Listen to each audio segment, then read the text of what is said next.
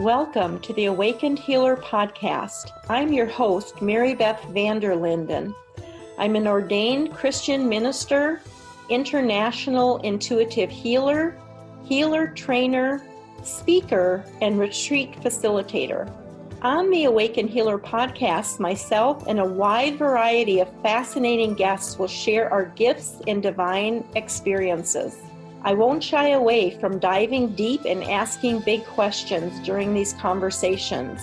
In turn, we will open up and share our deepest thoughts on spirituality, angels, intuitive development, crystals, healing of all kinds, and how bridging ancient wisdom with modern science can bring you to a deep and profound healing in every area of your life. Welcome to another episode of Awakened Healer. I'm your host, Mary Beth Vander Linden, and today I have the pleasure of having Sharón Lynn Wyeth back with us again. She was on actually, about a month ago, maybe a little bit longer, and people were just fascinated with her. She actually owns the company called Know the Name. And she's written several books. Last time we talked about her first book, and today we're going to talk about her second book. It's really fascinating to me. It's called Know the Name, Know the Spirit.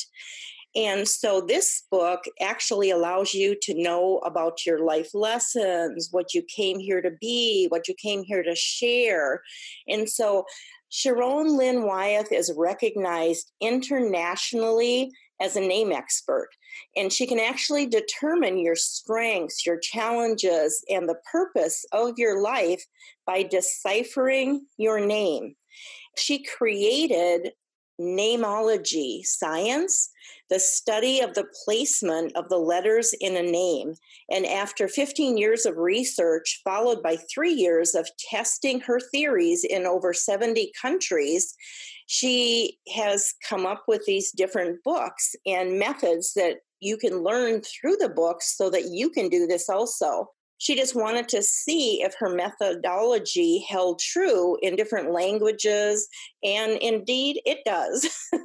So today she assists HR departments of different businesses in narrowing down the candidates to be interviewed.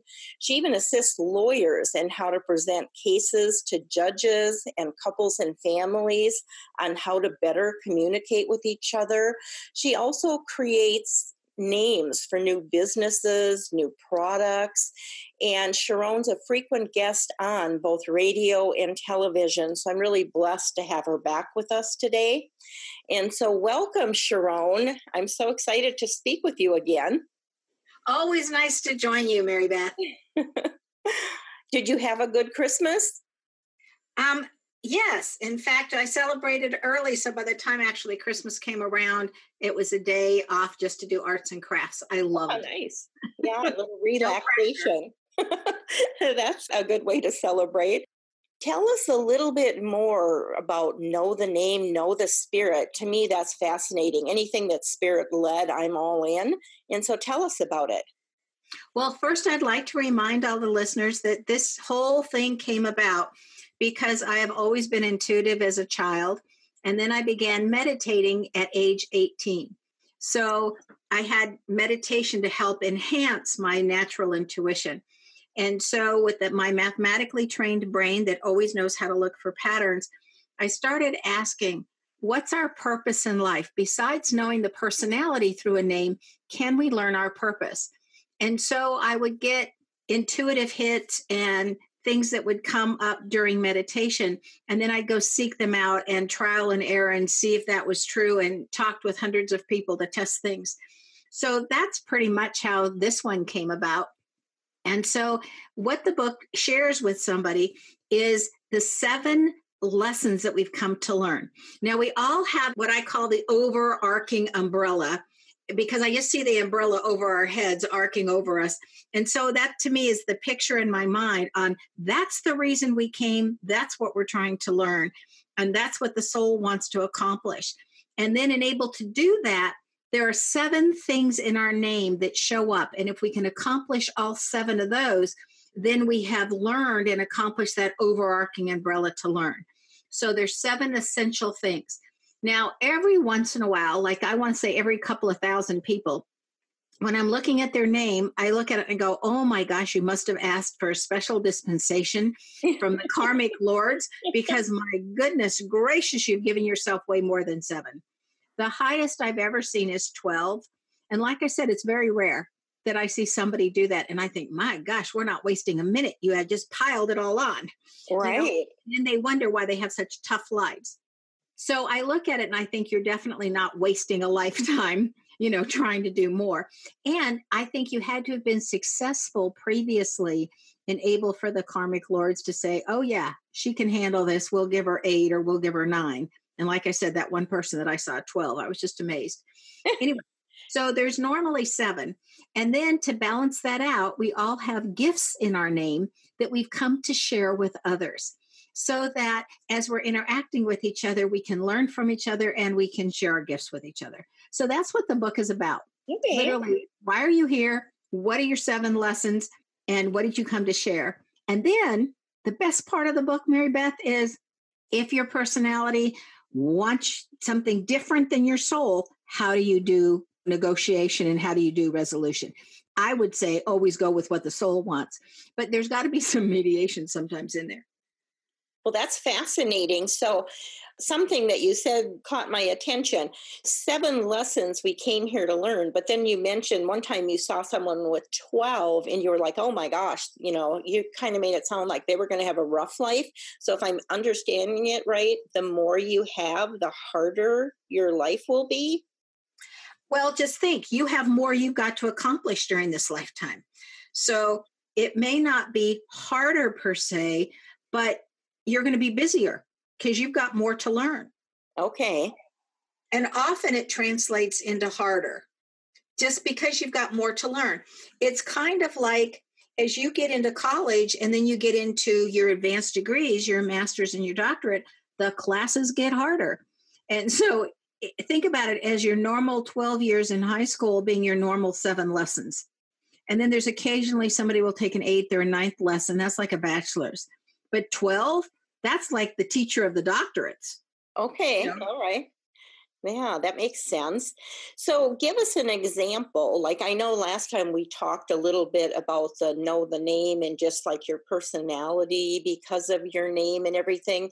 So if you like looked at my name and, the whatever comes up in the know the name, know the spirit book, how would you interpret like a name using those lessons that you learn in that book? One of the major lessons in your name, Mary Beth, is to learn how not to be taken advantage of by others and how not to be manipulated by others. And so I want to say that by this time in your life, I hope you got it. But not necessarily. Yeah. So that's a major lesson in your life. And another one that your name says is how to stand up for yourself, because you're really good at standing up for other people, but it's like your voice gets caught in your throat when you go to stand up for yourself. Okay. So it's something else to learn how to stand up for yourself. And I was going to say the coolest thing is all the solutions are in the name. So how do we learn to stand up for ourselves? We pretend we're somebody else and we stand up for ourselves as if we're talking about somebody else until it becomes comfortable. Yeah. I mean, I am pretty good at standing up for myself, but people can take advantage of me or, I'll put up with a lot, but take advantage of my children or especially my grandchildren, you better watch out.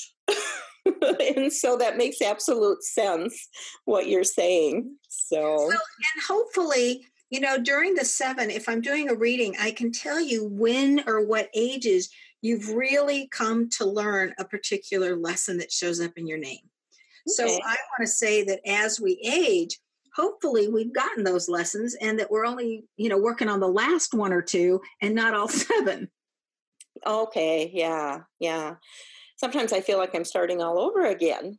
I mean, during my life, even like I've changed careers so many times and other people found that like strange. Like I would just do anything. I just wanted to learn anything and everything. And at Pillsbury, I even took a job of like their first ever Girl Friday where they could just send me anywhere in the company. Like I had the top clearance. And so if the CEO secretary was on maternity leave, I'd go take her place. And then if somebody in word processing that was processing like sensitive documents was going to be out, I went and learned how to do that and filled in there. Or I'd go to a different department and create a job, train the people and hire them.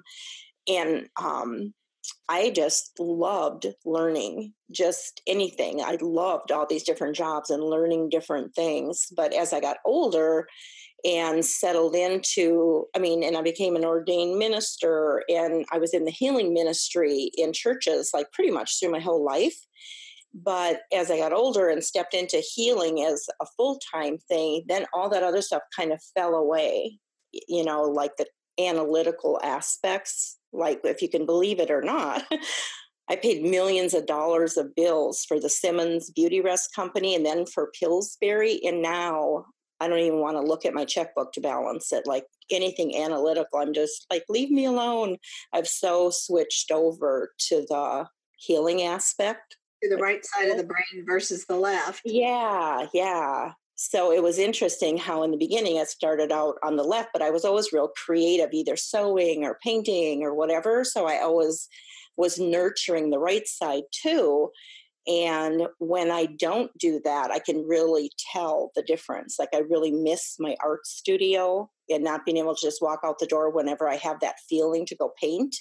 So but it's everything you're saying and what you said last time makes so much sense to me. So I can verify that you actually know what you're talking about. Yeah, it works. What else can you tell us about this? Well, what's really interesting is often as a personality will, I want to say, swap around and do different things and try different things until it lands upon what it is that the soul has asked it to learn. Because until we land on what the soul has asked us to learn, we're just picking up pieces that are necessary for that particular task. And then there's some names that when I'm looking at them, like a lot of times when the parents are asking me, how can I best help my child or what direction are they going to be going or whatnot? I can literally look at a name and then say, your child's not going to settle into what their real career path is and give them the age. And then say, and that's because they have these other aspects that they've got to learn and explore first, because those are all subparts of this final job or how they put it all together and how they use it. What about women? Like they get married and then they, if they take their husband's name, their name changes. How does that affect that? The soul and what the soul wants is always in the birth name. So it doesn't affect it at all.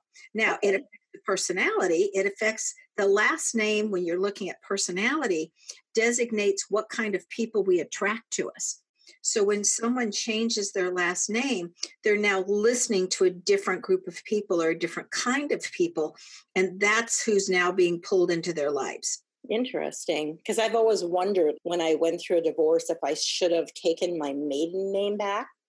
And so you would have been the perfect person to speak to before going through the divorce as far as the name is concerned, to see if the maiden name or the married name would be better suited, or how does that go?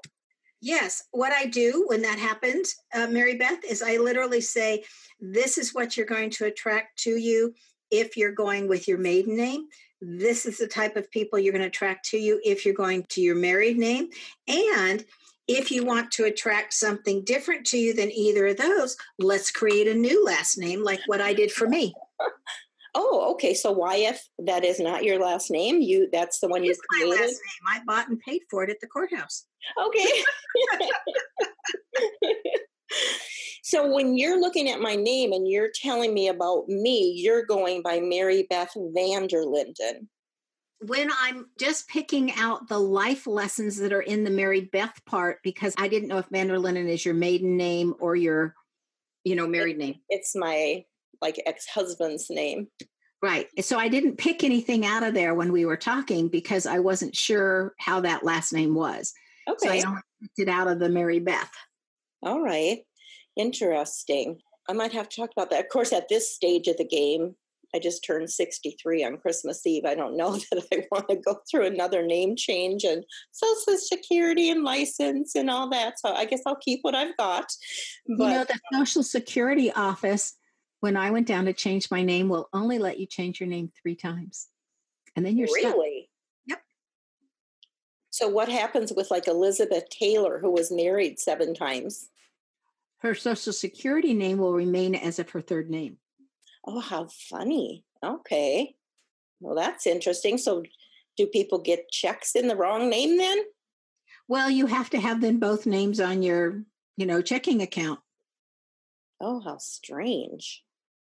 That's And really for a long time, like when I changed my name on my checking account, it literally had my previous name so that if somebody wrote me a check out of my previous name, I could still cash it. And what you do, according to the banks, is you write your name as it's written on the check, and then you write it as your current name. And that lets them know you were one, now you're the other, and they can look that up in your account. That is strange. All righty. Well, good to know, ladies. Either stick with your maiden name through it all, or you're going to be stuck with the 3rd husband's name. Well, or you make up your own. Yeah. But if you've already been married several times, then it doesn't pay to make up your own because you can't go in and change it anyway. Right? Well, I just looked at it and I said, you can change it. You just can't change it on your Social Security card. All right. So let me ask you this, and especially this book, in what ways were you led by Spirit as you were writing the book, or did you feel Spirit is the one who gave you the idea or that aha moment when you knew that was going to be your second book? Or in what ways in your life have you felt led by Spirit? Well, I consider my entire life that way, considering when I was in 8th grade or 13 years old, I earned a Bible down at the local church. Oh, I just got chills. And because there wasn't one in my house, and I wanted to read it because I had already learned in school that you could take a paragraph or a short story and you could make it really mean or say anything you wanted it to, depending on what viewpoint, especially on what you lifted out of it, if you're just apart. And so I thought about it and I thought, when they give us a section of something out of the Bible, they could be doing the same thing. Sure. And since I lived in a environment that was not inducive to trusting others, I literally thought, I want to read this for myself and see what it says so that if somebody's lifting something out of the middle and saying it really means this, I'll know the context around it. So it was really important to me to earn a Bible first so I get one. Sure. And then to read it. So once I got the Bible, it took me 6 weeks of memorization every Sunday and showing up, and it's supposed to be a year-long program, but I was in a hurry. And so, and reciting as much as I could memorize every week. And that's my least favorite task in the whole world, is having to memorize things. So anyway, 6 weeks later, I looked at it and I said, okay, how many pages in the Bible? How many days until the end of school? Divide them. How many pages do I have to read every night? So by the time the school year is over with, I have read the entire book. And I did that faithfully. That's wonderful. While I was reading it, after, a month or so of reading the Bible every night, I got this, it sounds crazy, but I got this voice over my left shoulder, and it would say, well, that's the culture of the time, and this is what else you need to know. And I literally thought, childhood innocence, I literally thought that's why everybody tells you to read the book every single night, because then you get the audio version with it. Oh, yeah. And so, and I noticed too that when I got through reading the book every night, the audio version went away, just like I closed the book and, I turned off the audio.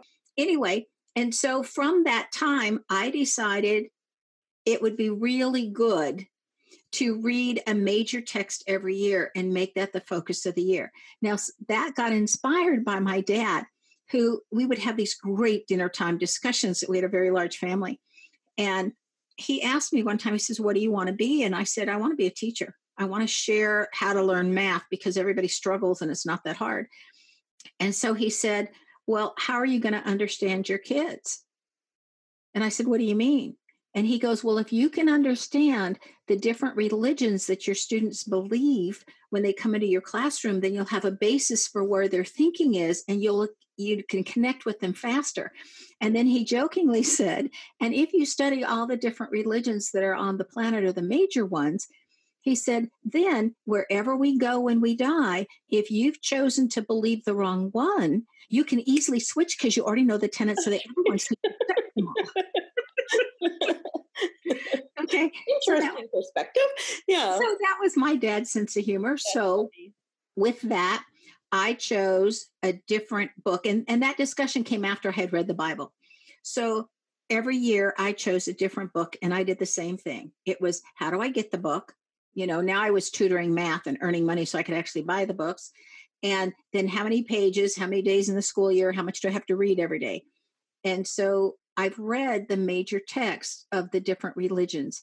And as I was doing this, going through, you think about it, from 8th grade through, for 5 years through graduating from high school, it's not what a typical teenager is spending their extra Not at time all. on. And so with that, I really said and made, I love Source. I love our Creator. Regardless of what name you want to label that energy with. Right. I just love that. And the major players in the different ones, even the ones that so messed up, and look at their learning, them messing up what they taught the rest of us. I am just so grateful for them. And so I developed this incredible love of spirit. And so then when I was 17, almost before my 18th birthday, my sister came and she said, I think it's really important to learn how to meditate because you get this special connection with spirit people in the East do after they've meditated 20 years. So my initial response was, well, if it takes 20 years, I best get started. Instead of, oh my God, that's way too long. Yeah. Yeah. And so for my 18th birthday, which wasn't that far after this discussion, my sister gave me, she paid for me to take classes and learn how to do transcendental meditation. And that's how I started meditation on my 18th birthday. I've been meditating ever since. And when I was 36, which is after I'd been meditating for 18 years, the voice came back. Oh, isn't that fascinating? And so, and then again, it disappeared again, but now it comes and goes. And I know that just sounds crazy. And it's more of a knowing. It's like I hear something with my soul. It's not that I'm hearing it with my ears. Exactly. And then it's just a knowing. It's like, oh, this is how that works. And so when I was doing these books, I would literally wake up at 4:00 every morning and I would sit and receive. And I would be given hints or directions, or have you tried this? Have you thought about this? You might want to look at this, those type of things. Right. And so I look at it and I think, when we hear about different books being inspired, okay, to me, my books are inspired. I always call them anointed because when it's downloaded from spirit, there's just such an anointing, and they just there's certain songs that when you hear them, you just start crying or you get chills through your whole body because there's such an anointing on it. Or you read certain books and you just know that has opened up something new within you. It wasn't just a book. Some books you read them and you throw them in a pond, you never think of them again. And then ones with an anointing on them, you just can't forget, or you can't shake that. And you just know with everything in you that was truth that you just read. And so everything you're saying, as you were speaking different things, I'm sitting here trying not to start crying, or I have chills all through me because I've experienced so many of those same things. But the voice and the knowing but it's just ongoing. It just doesn't shut off unless I say, okay, I need a rest, I need a break, because when you call in your entire team, and then like when I'm working with a client, I call in their entire team of guides, angels, ascended masters, even deceased loved ones that want to assist with the healing. Or when you're doing a group or you're speaking in front of an entire conference, there can be thousands and thousands and thousands of spirit beings there, and they all talk at once. It's like when you go to a restaurant and everyone in the restaurant is talking at their own little table, so they think they're just having their conversation, but it ends up being like a roar and everything. So oftentimes I have to decipher within the roar of what they're really wanting me to say to the client or the group at that time. And so it's fascinating talking to someone else that's had a lot of these same experiences. So thank you for sharing that. I wish I could say that it was just downloaded. The directions were downloaded. Right. This is what they you want. never give you the whole thing. It's just like little pieces. It's like here's the guidance that what you need to do next, but they expected me to do the work. They weren't doing it, which I would think of as a straight download. Which was good though, because as I did it, I got to test it and then see its authenticity and see it work and fine tune it. And you have, definitely, because I've experienced you, not knowing me and just right off the bat, just by my name telling me things. But I've also been, at a conference where you did this, and anyone that I've ever seen you do this with, they're always like, oh my gosh, that is amazing. I mean, you nailed me. Like, and so I've seen it verified over and over how well this does work. I'm really fascinated by it. I know you have your first book, and tell me the name. Know the name, know the name, know the person, because it's all about the personality and how you can decipher anyone's personality from the placement of the letters in their name. And then this one is know the name, know the spirit. Correct. Third book coming out in January. It's January, right? That it's coming? Yes, January 7th is when it'll pop on Amazon, or you can get the free ebook edition off the website, knowthename.com. And so that will be Know the Name, Know How to Connect. And I always have believed in tithing or giving back. Right. And so this book is really my way of giving back, because it's only it's short. It's around 64 pages, and it's very concise, easy to read, short, quick. Here it is. Let me lay it out. No real extra fluff, just enough so that you can get the picture of it. And it's literally, how do we improve our relationships? Because if you look at your quality of life, so much of it depends on your relationships. I mean, I have had the gambit of living out of my car at different times and to living in very nice places. And a lot of it was choices, and occasionally it wasn't. Right. But I look at it and I think, regardless of where your economics are, your quality of life really depends on your relationships and your health. And so I thought, okay, this can be my contribution to saying, how do we get to know somebody at a deeper level, authentically, quicker? And so this is the book on how to do that. And what can you know about somebody that would be of value to help you connect immediately and to relate to that person, immediately? And then how do you sustain that relationship? What's needed by that person to sustain that relationship? For an example, in your name, Mary Beth, you love learning new things. So if somebody wants a long-time relationship with you, you do not want to have the same conversation over and over again. No. You want to have new conversations. It's like, what are you learning? Oh, let me share with you what I'm learning. Let's have a discussion about different viewpoints about what we're learning. Okay, what are you going to be reading next or learning next? And so you want to keep around you people that are constantly learning and changing and growing. And stimulating. Yes. Exciting and stimulating. And yeah, that's exactly. And so I literally go through in how to quickly discern what does this person, if you want to be around this person, what does this person need to have a long sustaining relationship? What's the most important thing? What about relationships? Like I know a lot of women are drawn to my teaching. And so we have a lot of ladies that will be listening to the podcast. And I know there's gentlemen too, not leaving you out, but maybe they've gone through a divorce and they're looking for a new relationship and everything.